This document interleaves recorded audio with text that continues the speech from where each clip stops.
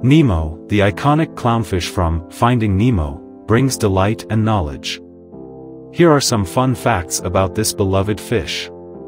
Clownfish, like Nemo, are native to the warm waters of the Indian and Pacific Oceans. They form symbiotic relationships with sea anemones, using their stinging tentacles for protection. Unlike most fish, clownfish can change their gender.